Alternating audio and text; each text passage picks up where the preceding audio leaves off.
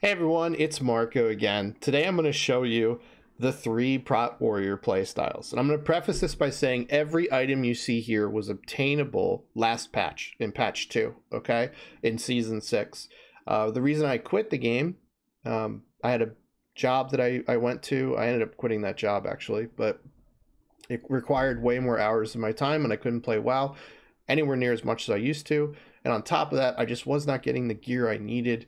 I had to resort to GDKPs to try my best, but you know, if you've played before and you just could not get an item you wanted, or it just never dropped for you, you know what that feels like. And I literally had 6, 7, 8 items I just couldn't get. And so my build was never complete. It was very frustrating. And on top of that, I had the time restraint. So I just said, you know what, I'm going to take a break. So I took 3 months off. I'm back. And I'm better than ever. I'm very excited. More thrilled than I have been about the game in a very long time. So let's show you the 3 Prot Warrior playstyles. Keep in mind, this was all possible last season, but I couldn't show it to you because I just didn't get the items. But now I have them. So, okay, this is the block value build. You're above soft cap. Keep in mind that your glyph is going to give you 200 block value because you're over 2k here. So you're going to be well above the soft cap of 2400. And you're going to hit really, really hard. You're going to have 40% armor pen. Your attack power is still decent. So shockwave should hit for a decent amount as well. And armor pen, you're not at the soft cap with the Mjolnir yet for this build, but you're getting close, and it's going to do even more damage next season with 20% bonus. And, well, let me not get ahead of myself. Let me show you the damage. All right, we need to get a Mjolnir proc while we have a rolling shield block. There it is. I'm gonna pop wreck, and here we big slam. There it is. 14,000. That, dude, I just did like 40k in 10 seconds. So that is the block value build. You're going to surprise people with that. I think it might be viable in 2s. The only thing that sucks is you literally have no resilience. So you can probably give up another 100 block value and still hit similar numbers because of how the soft cap works. So you can probably swap this out for that, and you'd still be at that soft cap and you'd have a little more resilience. But yeah, this is all in on block value. You are not going to do good damage over time. You are only going to do damage during your shield block with the Mjolnir proc. Now, luckily, the Mjolnir proc and the shield block are on about the same cooldown, 40 and 45 seconds. So every time shield block's up, Mjolnir should be happening as well. So you can wait for the Mjolnir proc, pop shield block, do your big damage, and then wait for it to happen again. And shield block will always be ready because it's 5 seconds less of a cooldown than the Mjolnir. So that's good to know. But that's your one-trick pony. Your opponents are going to see it. They're going to know as soon as Mjolnir procs that you're going in. But yeah, that's the block value build. I think it's viable in 2s. I'm not sure if it's viable in 3s and 5s because once they see your resilience level, they will nuke you. I don't know if you can live.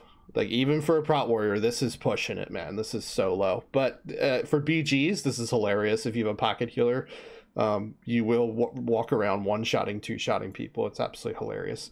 Okay, like you get Berserker buff, it's just freaking over. All right, let's do the next. The next one is a full resilience set. Now, if you thought the damage was high before, it's about to get really low. You have no block value. You have really low armor pen. You have decent crit chance, and you have massive resilience. You aren't gonna die. So this build is, I like annoying enemy players and wasting their time. That's what this build is. The damage is super low. We're looking at this right now. This is sad. This is like, this wouldn't kill people in TBC, right? Like, you're doing like arms warrior damage from TBC. It's not great. Yeah, with Mjolnir proc, it'll get a little better. We're just waiting for that right now, but it's not good. Your shield slams are so low, it's not even worth doing them unless you have shield block. And even then, your shockwave will do more damage than your shield slam with shield block up. So it's very, very low damage. So we'll actually pop a Berserker here. Actually, I want to save it for the next build. This build's just low damage. So that was my point. The build just low damage, not very good. But you're super hard to kill. So when I'm carrying flags, I put this set on and I have rocket boots on the boots. So this set, what it's good for, running flags. I don't think it will run arenas. And then, but I'm still going to play with it. I'm still going to experiment. The final build, I think this is the best build. It will not do the 40k burst damage that you saw from the shield block value build. Excuse me. However, I think it's the most average damage you're going to get. Like, just your DPS will go up, 30%. You have to get above the soft cap or about the soft cap for armor pen. Crit is decent. Resilience is low. It's not good, but it's not bad, right? It's 10% less damage. It's not terrible. It's something, right? It'll keep you up. Okay, but now let's see how the damage does. Now, I want you to keep in mind the numbers from when I was doing, the shield slam and with the 14k and, the 6k devastates and stuff. Now, keep those numbers in mind. Let's do it like this. Now, shield slam isn't worth doing right now. I just did a 5k shield slam. My devastates are going to hit. Can I get a crit on? Oh, Dr. Proc, I'm going to go for it. So here's the shield slam, 8k.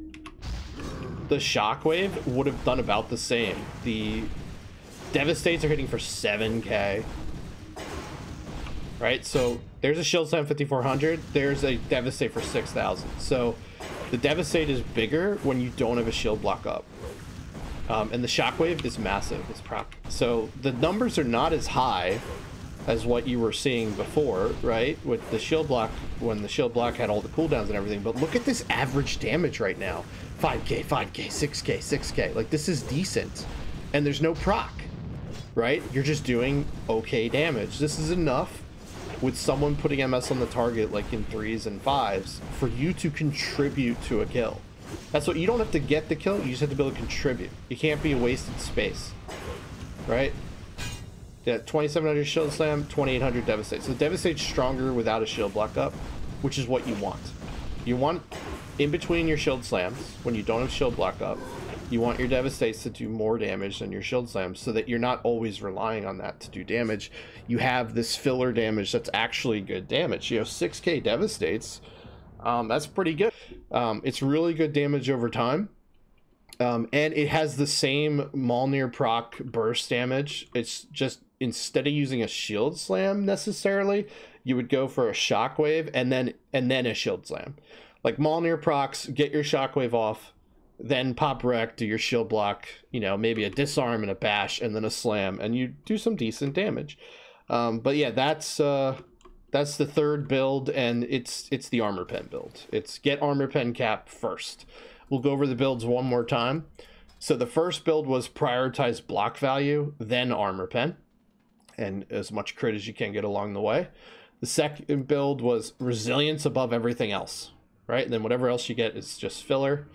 And then the final build was prioritize armor pen above everything else, and then just try to get whatever resilience you can with enchants and a 2-set bonus.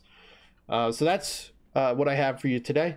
Let me know what you think. Let me know what kind of warrior you would be, the resilience build, the block value build, or the armor pen build. Thank you guys very much for watching. Good luck and have fun, everyone. And thanks a lot for sticking with the channel.